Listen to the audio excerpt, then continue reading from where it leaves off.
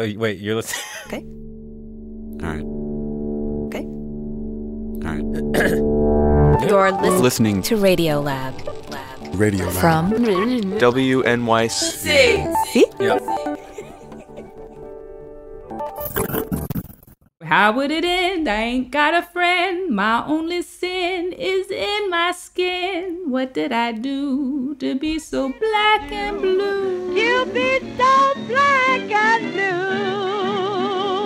Child, this is why I've been feeling like I blew in the face for years. I'm just like, this period, basically between emancipation and the Harlem Renaissance, it is the key to our American character. Could I get your name and your title just to begin? My name is Rhiannon Gidden, and I am a singer, player, composer, and an armchair historian. Okay, quick intro. This is The Vanishing of Harry Pace, a miniseries on Radiolab. I'm Jad. I'm Shima. We begin this week by branching out from Harry, and we couldn't resist but bring you this short episode. Yeah, so this one came about when we called up Rhiannon Gidden during our research. From when I found out about Black Swan, I was like, yes, this is what we were doing. We were doing all of it. I wanted to ask her a whole bunch of questions about Ethel Waters because I knew she sometimes performed Ethel's songs.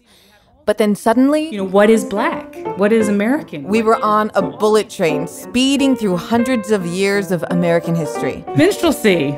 It started with that word. Minstrelsy was such a big deal. It was like the first American cultural export. It was like rock and roll before rock and roll, right? Minstrelsy is this phenomenon starting in about the 1830s, went on for about 100 years. You could even argue longer than that, where you had white musicians dressing up in blackface and singing these disgusting racist songs using very exaggerated stereotypes of black people. We touched on this a bit in episode 1. But on this particular call, Rhiannon started telling us about the way this minstrel past has never really passed. There was an Australian prime minister in a minstrel troupe in the century. My gosh, no. Literally, there's a picture. It's online. I could show it to you. This will connect us back to Ethel in just a second. So it's weird. You have like white people in blackface playing music that does actually have authentic African-American roots. But then black people start to join minstrelsy because you're trying to get a job, honey. It is one of the few jobs that they have open to them. But to do it, they have to put on blackface. Yeah. The very first moving picture done by the Lumiere brothers on British soil in London is of a blackface minstrel troupe outside entertaining. The other place that minstrelsy went, other than Hollywood movies, is cartoons. Right? Even Mickey Mouse, the formation of him with the white gloves. Then you get to like Bugs Bunny and all this coming. Like Bugs Bunny and blackface.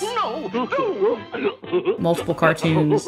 You have to laugh because you'd cry otherwise. And then you have the coon song, where this imagery from minstrelsy is getting funneled. The most popular song of the period? All coons look alike to me. I'm so fascinated with this song because a lot of these songs are so catchy. But this song was so incendiary that you could whistle it at somebody and you could start a fight. Are there other songs you can point to where you're like, wow, this is a great song if I just listen to the music? All of them. All the songs we learned in 3rd grade or whatever, these songs were originally minstrel songs. Which ones? Oh, Jimmy Crack Corn, Little Brown Jug. Camptown Races? I've been working on the railroad. Eeny, meeny, miny, moe, catch a tiger by the toe. Eeny, meeny, miny, moe? Eeny, meeny, miny, moe. In the original, it wasn't a tiger they caught by the toe. They've been cleaned up. Dembo, dembo. Dim bone, dim bones. I mean, anything with dim in it, minstrelsy. I remember being in choir singing Jump Down, Turn Around, Pick a Bale of Cotton. I remember. Me too. I come from Alabama with a banjo on my knee. Everybody knows this song. Oh, Susanna, that verse. Oh, they took that one out. Oh, that's because James Taylor sang that. Wait a minute. Yeah, so I jumped aboard the telegraph and traveled down the river. It's not a minstrel song if it's not in dialect. I jumped aboard the telegraph and traveled down the river. River, you know, what that's going to rhyme with. The electric fluid magnified and killed 500 inwards. Oh, dang. Yeah. Wow. Oh, this is nothing. This is nothing, y'all, when I do a show. I get gasps when I talk about coon songs. Go, all coons look alike to me, and they're like, oh my heavens. Pearls are clutched, you know. It takes a lot of thinking to figure out what to do with this music, but shoving it under the rug is not the answer. Do you yourself perform any of these songs when you do your shows? The one that I do is Underneath the Harlem Moon, and I do Ethel Waters' version of that song because I saw that film. I want to be a great man. Was it Rastus for president? Rufus for president? President. I can't remember, but it's with Sammy Davis Jr. Me? Sure. He's like 4, not 4, but he's very, very young. In the movie, he gets elected president, becoming the first black president, but as a kid. Yo, Fred, you got to say something to your constituency. You know, it's a dream, but it's the white people's idea of what would happen if black people took over the presidency. From now on, pork chops will be free. I do. It will be his duty to plant the watermelon vine. Talking about the watermelon amendment and like that. It is too many loaded dice in this country. Shooting craps and it's just the most horrible collection of stereotypes ever assembled on one screen. I mean, they're just awful. At the end of the movie, They're in the courtroom and in strolls Now, Senate, listen here. Ethel Waters in an evening gown, Office of the maybe a president fur. is- I can't remember. It's been a while since I've seen it. Ethel Waters plays the mother of Sammy Davis Jr. And I'm also raring to And take she up sings with the y'all. song. The old babies walk along. Underneath the Harlem Moon, and I was like, what the heck is this? Huh. Rhythm in their feet, in their lips and in their eyes.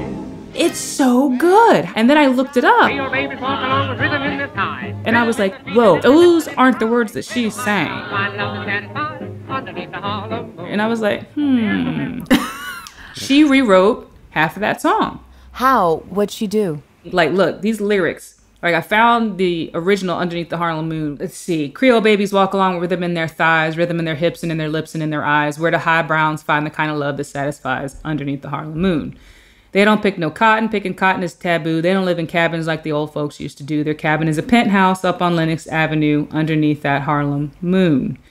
So that's how the original goes. She sings, We don't pick no cotton. Picking cotton is taboo. we don't pick no cotton. Picking cotton is taboo. Right then, there's a change. She is owning it. She's like, nah, y'all aren't going to talk about us. We're going to talk about ourselves. Underneath our Harlem Moon. Underneath our Harlem Moon. That is like the biggest change. It's not underneath the Harlem Moon. It's underneath our Harlem Moon. She's like, oh, no. I'm going to talk about my people now. We're never blue-eyed. Even there's a line that's why we darkies were born. She changed to That's why we Schwartzes who are born. that's why we Schwarzes were born. And if you know her relationship with that Yiddish song in vaudeville that was such a smash, It's a song that made Ethel famous in vaudeville circuits called Oliaee. you know, like the idea of blacks and Jews, all this, these are the things also that we don't talk about. The different cultural connections that were going on. It was all a melting pot. Jewish people, the Chinese, the Italians, Polish people, Arabs. Nobody in our race is jet black. I'm a brown-skinned woman. We are many colors. I love her. Here's one of her verses. We don't pick no cotton. Picking cotton is taboo. All we pick is numbers. And that includes you white folks. And that includes you white folks too. Because if we hit, we pay our rent And we pay our rent. on any avenue underneath our Harlem Moon, right? Such a gravitas, like you can just hear it in her voice. Once we wore bandanas. Now we wear Parisian hats. Once we were barefoot. Now we're sporting shoes and spats. Once we were Republicans. But now we're Democrats. And now we're Democrats, which has a whole nother meaning. Wow. Right? It's that political shift that happened around that time. I mean, she owns every aspect of being a black person. I get goosebumps every time I sing that song. I do her version of Underneath the Harlem Moon. And that is the moment I unleash.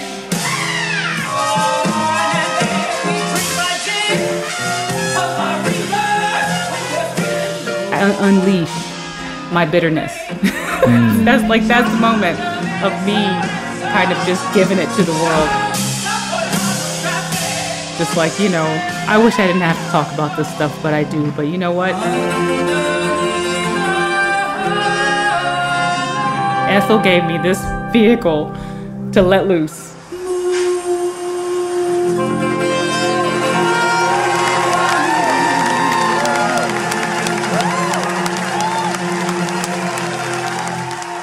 If you could rewrite all of them to be like that, that's what I would do.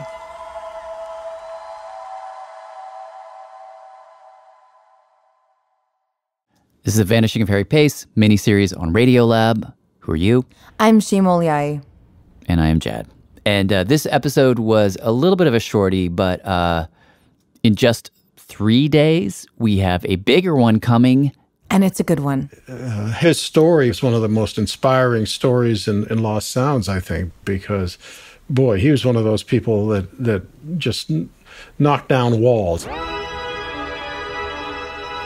This guy was like a battering ram. You know, when he went overseas, they were, you know, hide your daughter. You know, this black man is coming, close down the windows because he's dangerous. Somebody's going to be pregnant before he leaves. All that kind of nonsense.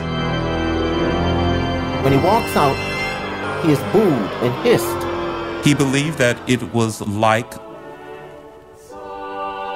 the epiphany of the Apostle Paul. What he accomplished was extraordinary. This story is just bananas. It's a story we did not expect to tell, but when we bumped into it, we were so surprised that we just had to include it. That is coming up in 3 days. And before we leave you, we just want to say thank you to Throughline Podcast. We did a behind-the-scenes interview with them, and they've just posted it on their podcast feed. If you search Throughline Podcast, they're amazing. Thank you, Ramteen and Rund. Definitely. Thank you for listening. We'll see you in a few days. Bye.